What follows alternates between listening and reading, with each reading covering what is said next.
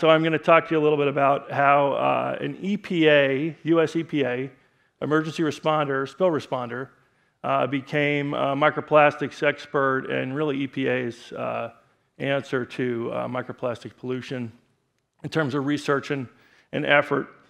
It kind of stems from how we respond to emergencies and how we use ArcGIS services. And I'm just going to give you, instead of slides, just images from my, my book of Geo Viewers, storyboards, story maps, excuse me, to sort of tell you the story.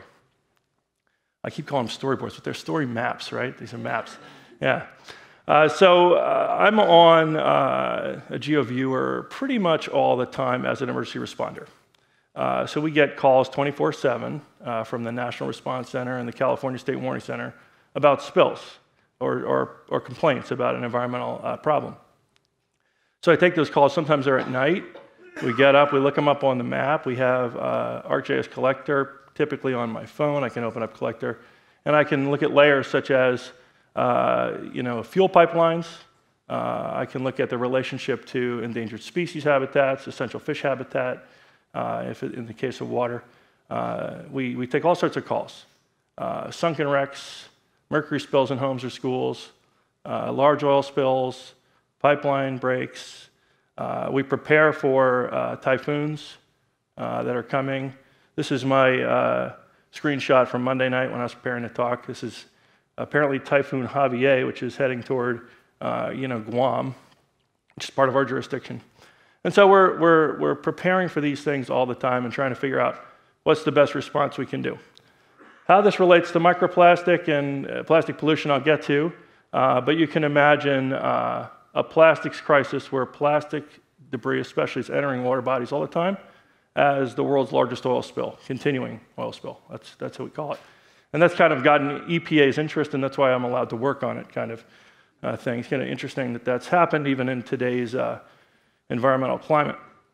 So these storyboards, story maps, excuse me, and Geo Viewers collected, these have put me on this track to understand the interaction between shoreline pollution and ocean impacts. Okay, so a lot of the cases we have deal with this shoreline pollution sources and impacts to communities, adjacent habitat on land, certainly marine and estuarine habitat and freshwater habitat. So this is a Geo Viewer on the EPA Geo platform. It's got on it a data set of all the chemical storage and oil storage facilities on Guam. That's the Opera Harbor there, this thing, where most of the shipping happens. By the way, there's like some 70 sunken wrecks in this harbor that we've been evaluating for PCB contamination and other things. And then we've got some endangered, or at least some aquatic habitat mapped all along. So some of these facilities, they have accidents, they have spills, they're inspected by Guam EPA, they're inspected by US EPA. Some of them are drinking water facilities, have chlorine. So when we're preparing for an event or we have some kind of emergent situation, we look to these data sets. I'll just point out, this data layer is kind of cute. It's called Walters. Walter is the name of the guy who is the director of Guam EPA. I'm going to be with him next week in Guam, so it's convenient that I'm showing you this. So he called me up one afternoon and said, hey, the Cabras oil storage at the power plant has been compromised and the oil is leaking into containment. It's going to go into the bay. So that's the time I can pull up this kind of map. And because we've been out there, we actually use Collector to map some of the endangered species habitat. This is a turtle nesting site here. There's mapped. And then put in where we'd like to put, oil spill prevention booming, in advance. We went out and trained the Coast Guard, Guam EPA, local citizens on how to do this.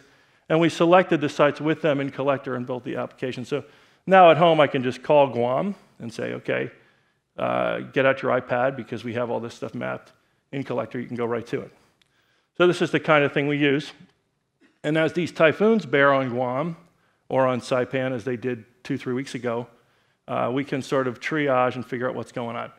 We do the same thing in California. I won't go into that in this talk, but we've got all the hazardous materials facilities mapped in California, everything from a pool or nail salon where they handle small amounts of hazardous waste, all the way up to the nuclear power plant. So everything in there is mapped on Geo Viewers. We can pull it up, we can go to those places, and we can estimate in the advance of a disaster, what might be there, what might be compromised. Then we go out with collector and we actually collect information on that stuff. So that just points out, you pull up this extended, you can get information on the habitat type, what to do, how much equipment to use, where to get it. So this kind of concept of the world's largest oil spill, microplastics waste got out there. I got asked to look into it because I look at all kinds of pollution problems at EPA. We pulled up this map, which was provided to us by NOAA, which is marine debris cleanup sites on the French frigate shoals, which there they are. They're out in the middle of the Hawaiian Island National Monument chain. It's been in the news. It's the Papahana-Omukuakea Marine National Monument. It's co-managed by NOAA and U.S. Fish and Wildlife Service. Great sea turtle. You did? Did you live on East Island? 4 months. East or Turn? East is the one that disappeared a couple of weeks ago. You saw this in the news. I was there about a month ago. So yeah, quite a lot of marine debris cleaned up that's been mapped. This is our story map, finally got it right, for Turn Island, okay, for the French frigate shoals. So we put stuff out there about this when we were trying to get involved, and we were sued by the Center for Biological Diversity. They said EPA Superfund should list all of the plastic garbage in the Pacific Ocean as a Superfund site. So we were actually sued by the Center for Biological Diversity. This is probably 2009 or so. And we said, hey, we'll investigate that. Send us out. We'll take a look at it. Same time, Fish and Wildlife asked us to evaluate Turn Island as a pollution site because there has been a lot of historic pollution there. It's very typical of EPA to do that. So this is our story map, which you can see. It's got a lot of different stuff that's happened on Turn Island. It's so funny that you've been there because it's so hard to get to. It's a 3-day boat ride, right? Under interesting conditions. But yeah, so it was, Turn Island is the one island there that they expect to withstand sea level rise. So it's very important to Fish and Wildlife Service and to NOAA as a sea turtle nesting site, covered with plastic, in addition to having pollution sources. And we figured out, it's possible that all the sea life there is exposed to these contaminants through the ingestion of plastic, not just through the environmental contaminants. So we took a look out there. This is a bolus from a frigate bird. It's loaded with plastic.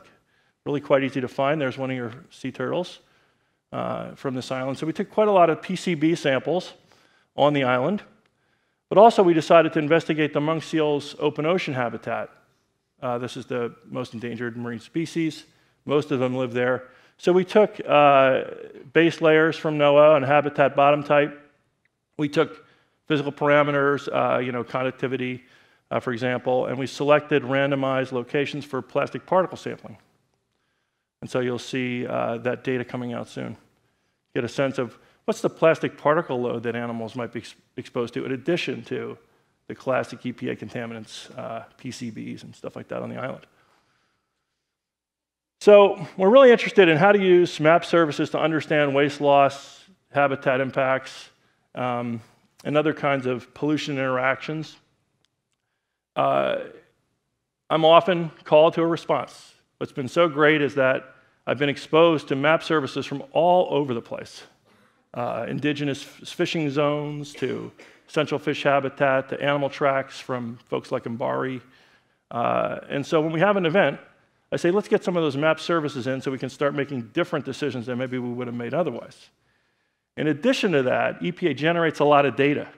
All right, we have existing data from plants, water treatment plant, for example, but we also collect monitoring data, like oil spill monitoring data. So if we bring those two things together, you've got all sorts of new information. So actual pollution monitoring data go along with bathymetry, habitat bottom, that kind of thing, whether it's samples or sensors.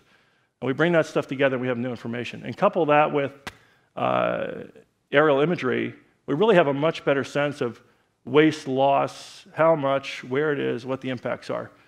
And so that's basically my talk. We are right now on Saipan. My team went to Saipan to to respond to, this is called Typhoon U2. So we were there on Saipan. The typhoon happened on the 24th. Digital Globe gave us this image from the 28th of October. So we can see massive devastation of much of Saipan. And it gives you a sense of, what kind of damage, how much, what's lost. I responded to Fukushima. I worked with California communities on impacts from Fukushima and other oil spills and things like that. And giving people this kind of sense of what the interaction between pollution is and their space is really key. So I feel like with plastic pollution, this is going to be a really good opportunity. Yeah.